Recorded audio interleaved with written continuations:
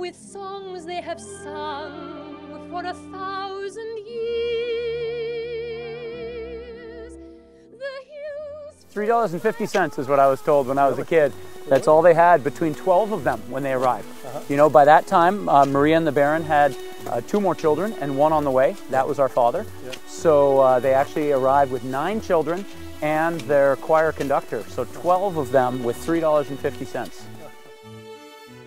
The Sound of Music, based on a true story, is one of the most successful musicals of all time. In the final scene, the Von Trapp family is crossing the Alps, escaping the Nazis. Talk about a cliffhanger. What happened to the Von Trapps after the closing credits?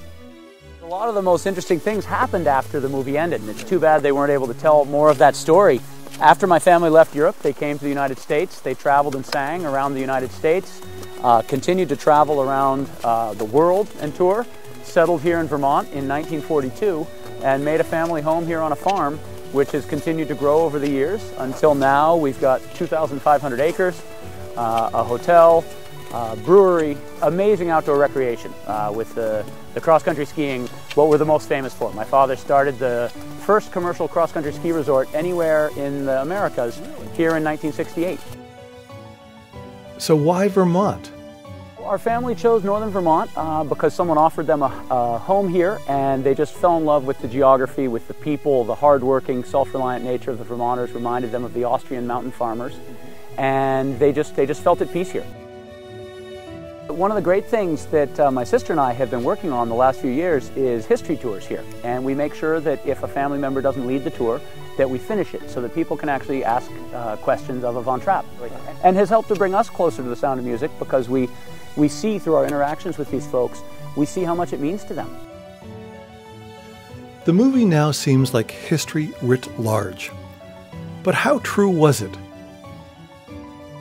Well, the whole skeleton of the story was accurate in The Sound of Music. My grandmother Maria actually did leave the Nürnberg Abbey to go stay with the Von Trapp family. And the fact that our grandfather used the whistle, the bosun's whistle, to call the kids, that was actually real.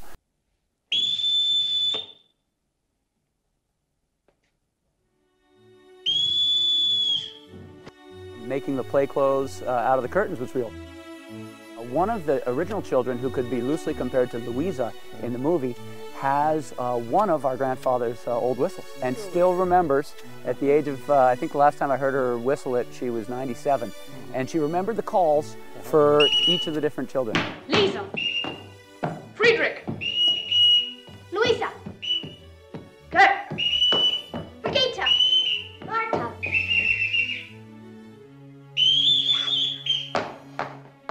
What did the movie get wrong? So the main things that were not accurate in The Sound of Music, well, first of all, anyone who's been to Salzburg knows that if you cross the border in Salzburg, you're crossing into Germany. Not a prudent way to escape. So our family actually took a train to Italy. There were 2 more children born after Maria and the Baron were married, before they left Austria, so the time frame was condensed. The names of the children were all changed, and the eldest was actually a boy, not a girl. My grandmother did sell the stage rights to her book for $9,000 cash, which she was very happy about in that era, but with no rights to the future. However, at the generosity of Lindsay and Krauss, who wrote the libretto, and Rodgers and Hammerstein, who of course did the music, they actually insisted that the family be cut back in to a tiny percentage of the revenues. So that was actually it's very small, less than 0.5%, but it never hurts. A big family, the Von Trapps in the movie. How big now? In our family, we are 27 first cousins, and the next generation, the great-grandchildren, I believe last time we counted, there were 80-something. So, and I'm hoping to add to that down the line.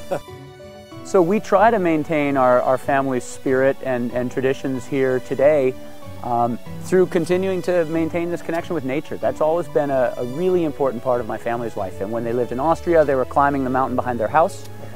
So here, helping our guests to get out and enjoy nature, whether it's through a really exhilarating cross-country ski or maybe through a very short hike right around or just appreciating the gardens, but maintaining that contact with nature and that healthy spiritual connection, I think is so important. And whenever I leave Stowe and I return, I'm able to see it through the eyes of our guests and really appreciate what it is that we're offering them. And that makes me appreciate even more what we offer here.